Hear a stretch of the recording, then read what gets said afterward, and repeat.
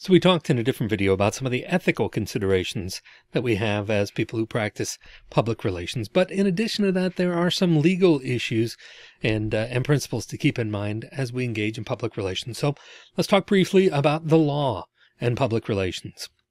There are a couple of common legal issues in public relations that we should be aware of. First and foremost is free speech.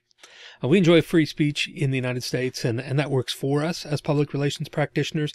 It also works against us. People are allowed to shout as loudly as they wish against whatever cause we're representing, whatever idea we're representing, whatever we're trying to project there. People have the right to argue against that and do so loudly and do so publicly within certain contexts. So as much as we enjoy free speech on our side of public relations, we also have to understand that it works both ways, that people working against us have that legal right as well. So we ought to appreciate that on both sides of things. We also have to be concerned with the idea of defamation. Defamation is making a statement that can be proven false with the intention of causing harm to another's reputation or livelihood. So there has to be not only the fact that it can be proven false, but that it can be proven that you were intentionally doing so with the idea of causing harm to their reputation or livelihood. Now, we need to remember that there are two types of defamation. Defamation is a broader term, and more specifically, we can engage in or accuse others of slander and libel.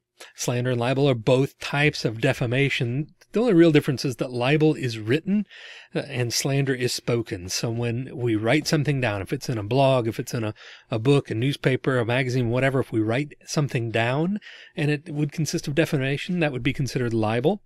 But if we say it out loud at a public event, in a podcast, on TV, or wherever, if it's spoken, then that would be considered slander. But slander and libel are both forms of defamation, and we need to be aware of that and cautious to guard against that as public relations practitioners, and also be aware of, on the lookout for it from other people. It's not okay for other people to defame us or our clients as either. So we need to be conscientious of disclosure in public relations when we are putting forth a product or an idea or something. If we are officially connected with an organization that's paying us to do so and sponsoring that, certainly we need to disclose that. You see that all the time with like influencers in social media, for example.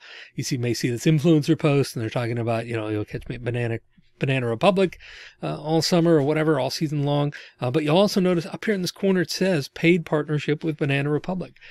We have an obligation as public relations practitioners to identify, okay, this is somebody that we are really financially engaged with, that is either paying for this, for us to do this, for us to say this. We need to be aware of that, or be conscientious of saying, no, this is not a paid promotion. We're not financially in league with this organization or this cause.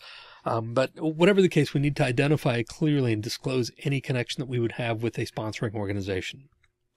We have to be careful of copyright and fair use arrangements. So if we're using material that is copywritten, obviously we need to have permission for that. We need to pay for it if necessary, and so forth, and be aware of not violating copyright law. We also need to understand fair use, that some, for example, I'm using some different images and I use different things for these videos. And I do so really under the guise of fair use, that I'm not making money off of this. This is not my, I'm using this for educational purposes, primarily for my classes. I mean, it's publicly available, but the reason I make these videos is for my classes. This is really fair use. So copyright laws are different in that regard, but we need to be conscientious of copyright and fair use laws and legal obligations as we engage in different public relations activities.